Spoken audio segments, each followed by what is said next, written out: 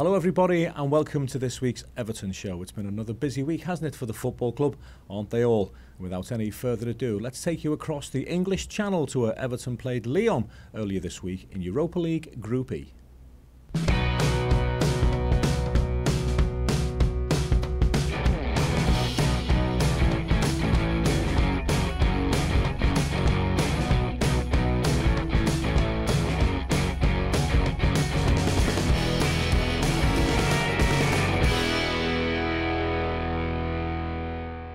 I won't make any excuse. It's not my nature to do that. I want the team to fight, and I want us all to fight. And that's what we've got to do. That's the only thing you can do in a situation like this: is roll your sleeves up, work hard, work even harder, give more. If you get everybody doing that, from my experience, you win more games than you lose, and we certainly need to win a game on Sunday. We stuck our game plan what Unzi gave us, and I thought we did it very well, very good until about, till the first goal went in really. Then we just got a bit too spread and lost our way, and that's what they do. They're a counter-attacking side, and they're a fast side when they get the ball, and they came on us, and we just need to iron out mistakes as a group of lads, and I think if we're going to get beat, make sure it's only 1-0. The lads' effort was there for all to see, their commitment and desire. The game plan was there, for nearly 70 minutes.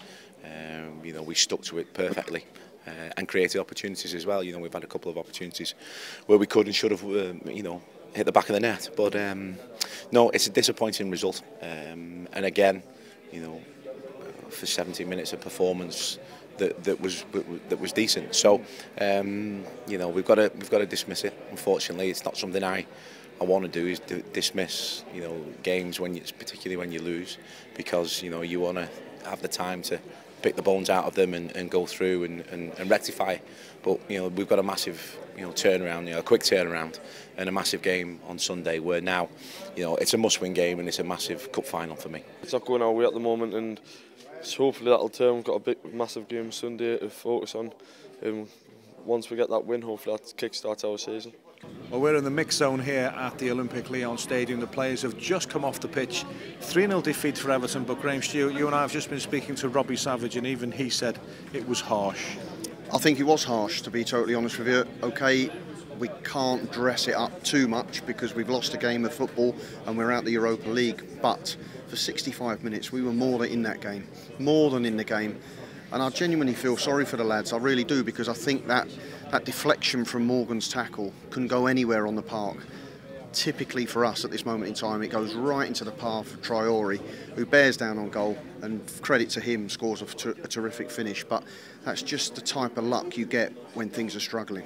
Idrissa Gueye has an opportunity to score, and if that goes in, we've got a different ball game. Yeah, good work. Good work from Aaron Lennon. A lovely deft touch from Ademola Lookman, and Garner's right in the middle of the goal, and I'm expecting the net to bulge. He scuffed it a little bit, so disappointing, because that was a really good opportunity for us to, to score the goal, and that may have made all the difference. And it's fine lines, fine margins football, and it's just disappointing. Yet again, we go behind, and instead of when we could have been up, and it just totally changes everybody's mindset. And as it happens again, we're stood here talking about another defeat, but there were positives. We do look a bit more coherent as a side. We've started to create a few more chances. The work rate was good. Obviously the wheels fell off, and they did fall off in the last 20 minutes.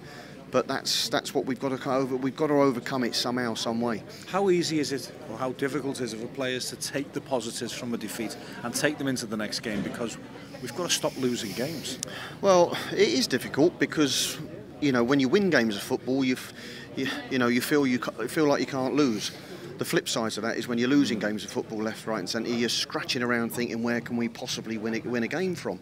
And that's the disappointing thing for us. But that's the job of David Unsworth, John Ebrell, Duncan Ferguson, everybody at the training ground, to get together and try and fashion some kind of performance on Sunday against Watford to get us a win. Because that's the most important now thing. 3 points against the Premier League side, Watford, that have done well so far this season. There've been signs, Graham, haven't there? Well, there are signs, but look, we always try and be upbeat, we always try and be positive, but it's becoming more and more difficult because with every passing week we're losing games of football. And I've been there as a player myself, and it's a horrible thing, and don't for 1 minute think that, you know, the players don't care, because they genuinely do care. It's their livelihoods. You know, they don't want to go out every other game and lose a game of football. No one plays to lose. So I certainly don't think it's an attitude thing with the players. I think they're trying. I think over the last 3 games you've seen signs within David Unsworth's sides that, you know, given a bit of time, he can get a tune out of these players. We just need, you know, dare I say it, you do need a little bit of lady luck somewhere along the way, and we haven't had any tonight. Well, there have been signs under David Unsworth. The mood in the camp is certainly better than it was, and Ashley Williams, for one, thoroughly agrees.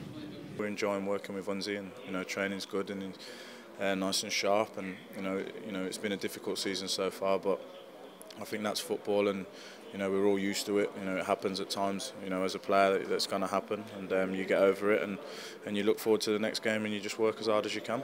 Is there a bit more responsibility on the shoulders of the senior players at times like this, because changes of managers at club and international level are part of the game, but the younger boys perhaps haven't experienced that?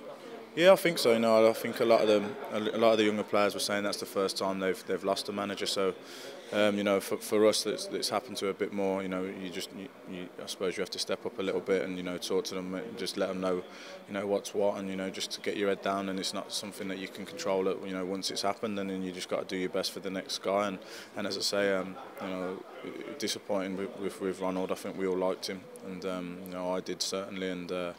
You know, it's never nice to see a manager go, and you always feel, you know, responsible for that as well as players. So, but we've got another game always, you know. So you have to just, as I say, you know, support the guy who's in charge, and you know, we're certainly doing that, and we're enjoying working with him, and you just move on to the next one. The players are hurting, aren't they?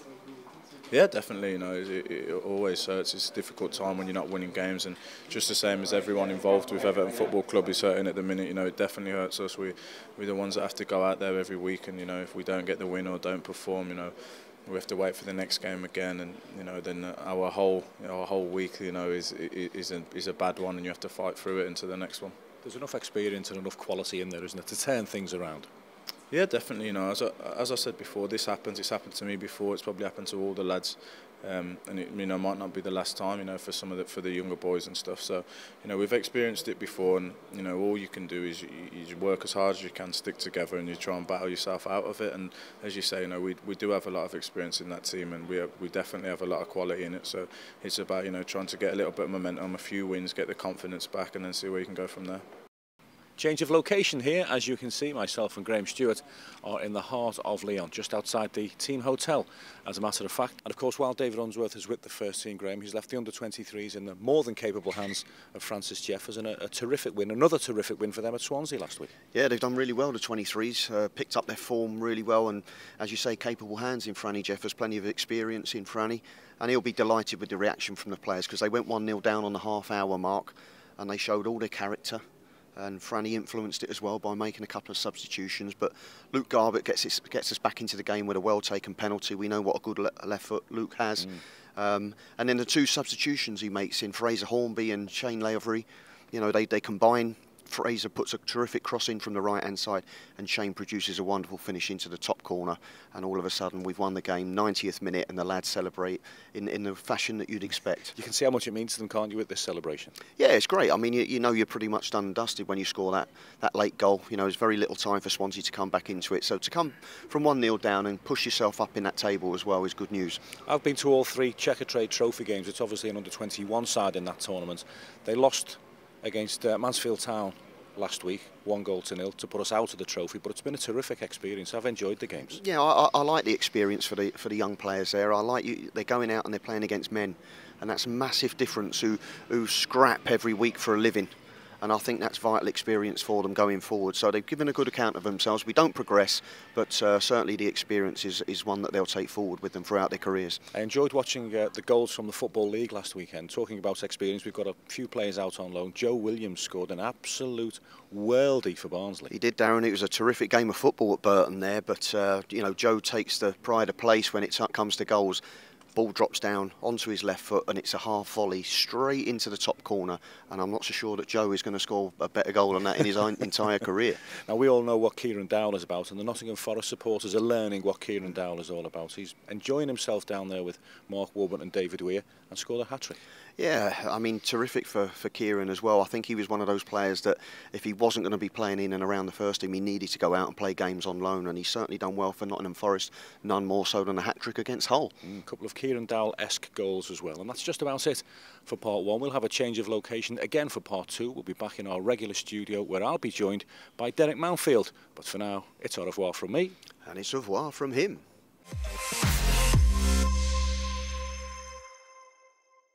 Welcome back to part two. As you can see, I'm joined in the Everton Show studio by Derek Mountfield. Welcome to the Everton Show for the very first time. Thank Derek. you, Daz. Nice to be here. Great to have you on board. I just wish it was happier circumstances for the football club. It's not been the start we wanted. It's not. It's been a difficult, I think, 6 months. The end of the season wasn't particularly great, and then we looked like we'd turned the corner with the early signings. The optimism rose. Yeah, everyone's saying Everton top four. But this season just hasn't started. We haven't even started the season. I don't know. It's been a difficult start. It's hard to understand. I don't know why. I don't know how it's happened. But the expectation level was there, and something just never clicked at the start of the season. It was a difficult start to the season, and I think the run of games that we've had since the difficult start are games that we could and should have won. But maybe that's a hangover from the rough start. Possibly, yeah. We should have beaten the teams like Bournemouth. Should have beaten the teams. We did beat Bournemouth, but we should beat Burnley's. But to go and get a point at City, and deservedly get a point at City, we all thought, yeah, we've the only team that's done so. The only team this season to get a point at City, and you look at it and you go, well, why is it stuttered? Why is it stalled? Unzi gets Everton, doesn't he? And Unzi's, the smile is back on the face of the club. It's back on the face of the club. It's back on Unzi's face. We've got to wait and see how we materialise now over the coming weeks. Will David get the job? We just don't know at the moment. But he's got the smile back on certain people in the club anyway. Plenty more to come from Derek Mountfield, but let's now hear from Seamus Coleman, Republic of Ireland international. Still out injured at the moment, but he still found time at Finch Farm to give us my firsts.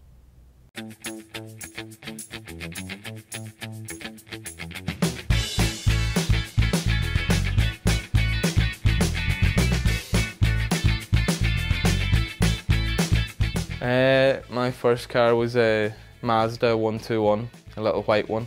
Looks like a Ford Fiesta, identical to a Ford Fiesta nearly, and yeah, the gear stick was about that height, and I got serious stick for it, but I loved it and enjoyed driving it until it eventually blew up on me. So was when I was about 18, I think, with my wife's mum and dad. We went to south of France. So yeah, 17, 18 I think. I think my first flight was when I was 17 for football, and then first holiday when I was 18, so.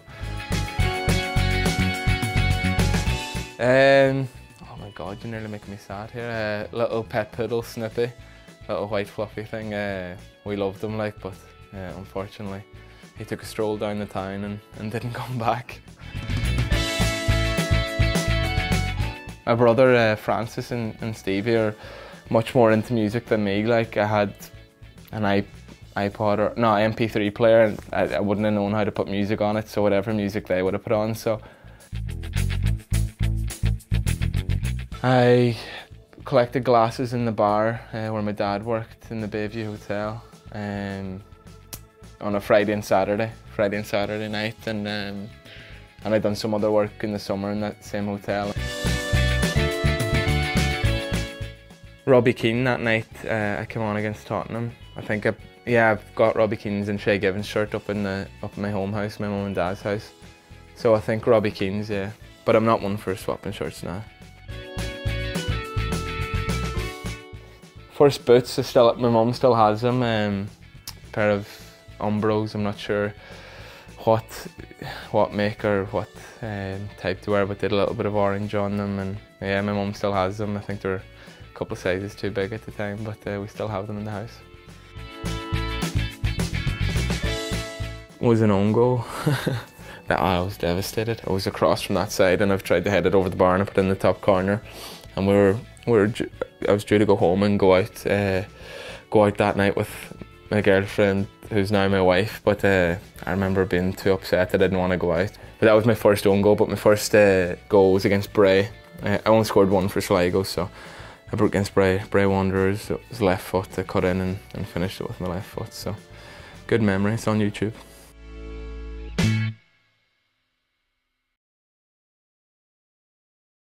Derek, any team, any squad will miss somebody like Seamus Coleman. Yeah, massive blow. I saw the challenge. Well, I haven't seen the challenge because for once the TV wouldn't show the replay of it. But it was a horrible tackle, horrible break. And my concern is, you know, when I have an injury, it's how you get over it. But it's that first tackle, that first thing in a game. Will Seamus be affected by it? Will he be able to get that first challenge and not worry about it? I hope he does. He's been badly missed. He's an energetic lad, and the progress he's made in the last 8-9 years at Oxford has been absolutely fantastic. And rightly so, he's now captain of his country, and I wouldn't be surprised if he gets the armband here in the very near future. People say about Everton now, where do we go from here? But of course, you went on to win everything with Everton Football Club, but it wasn't always that way, Derek, was there? You had some tough times as well. Everybody, I think, that plays for Everton at some point plays in a team that gets booed off the pitch, and let's get it right, the punters wanted Howard. Yeah, they did. Go back to Christmas '83. I'd been in the side less than a month, 6 weeks, and we played at home to Coventry, Box Day I think it was, or 27, and it was awful. It was the worst game I've been involved in, so much so that they didn't only just boo us, they used to provide cushions for the seats in the main stand, and they rained down on the pitch. I've still got a couple at home in the bed, so whoever it was in row 9, seat 3, so I've got your cushion at home. But we were going through a rough time, a really rough time. We went to Wolves the following day and got beat 3-0. Came home against someone else, got June. It was awful football. Then all of a sudden, from nowhere, 5 months later, we're FA Cup winners. But how did that happen? Again, I can't put a finger on it, but I remember going to Birmingham City around about early January '84, and we turned up in that silver kit on the day, and we were all ready to go, all chains, boots up, everything. And the referee walks in and goes, "You can't wear that kit tonight, boys. It's going to clash under the floodlights with Birmingham's kit." We all went, "What are we going to do?" And with that, in walks the Birmingham kit man with Birmingham's away kit, yellow, blue, yellow, traditional Everton away kit. Won the game 2-0, didn't lose a 20-odd game. So I'm saying thanks to Birmingham City making us wear their kit, but it just, I don't know, it just changed all of a sudden. Colin Harvey was promoted to first team coach, Peter Reid had signed, Andy Gray had come in. I'd started to find my way into the team and find my feet as well. So, but we had a collective understanding, but everyone knew their role, everyone knew what they had to do. And you look at people, I look at defenders, they're looking to get the ball and pass it around. I was told by Howard, head the ball, to get it down, give it to people who use it, give it to Reedy, give it to Sheeds, give it to Brace, give it to Gary Stevens. So I did. We didn't complicate things in those days. But how it turned around, I don't know, but what a turnaround it was. We had a wonderful 5 months, and it continued on for another 2.5 years. It was a brilliant time. Confidence is such a big thing. It is, mate, isn't it? Right, let's start to look ahead now to the weekend home fixture at Goodison Park with Watford. Sunday's a massive game for the club. It's a great game. It's a great opportunity to get back to winning ways, and Sunday's about Everton Football Club, and you know we need a win, and we need a win for the fans, we need a win for the players desperately to give them some confidence, and we all need to come together and be together and win a game of football. Some may say you've been unfortunate. Those three games in charge have been away from home at difficult venues as well. You've now got an opportunity at Goodison Park. How much does that mean to you to be standing on the touchline as manager at Goodison? It means everything. It'd be great to get back to Goodison Park. 3 tough away games, but you know you play the cards that you dealt, and certainly you know you won't find me complaining or moaning about difficult fixtures. Be great to get back to Goodison, and I can't wait to stand there in front of 40,000 Evertonians who I know will get behind everybody on Sunday afternoon. Derek, no two ways about it. It's a must-win game, surely, against Watford at Goodison. It is. It's a 3 points are essential. We can't afford to be around that relegation zone too much longer. We need the points in the bag. We need goals. We need confidence, and it starts by beating Watford and hopefully put on a decent performance and getting the right result. What have you made of Dominic Calvert-Lewin this season? I like his energy. I like his determination. He's a hard-working centre-forward, young lad making his way in the game, but his effort rubs on other people, and I think he's done okay. He's done really well. Been impressed with him, but he needs to put that goal-scoring attribute into his game. And Jordan Pickford's done well too. He's been outstanding. Big concern when he signed about his height. I didn't think he was tall enough, but he dominates his area, dominates his box, and without Pickford we could have lost by even more goals in certain games this season, and I've been very impressed with him.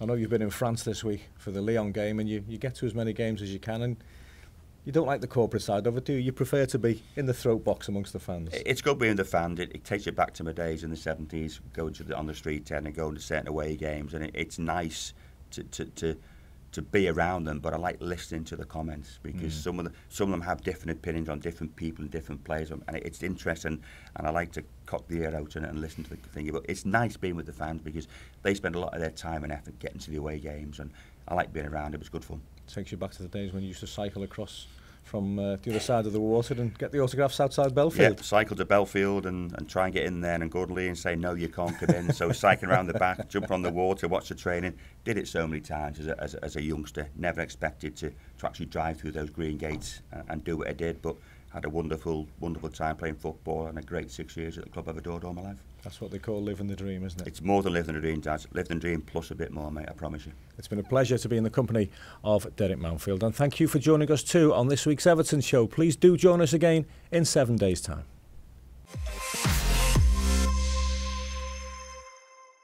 You've been watching the Everton show on YouTube. Thank you very much indeed for joining us. I hope you've enjoyed it. I'm sure you have.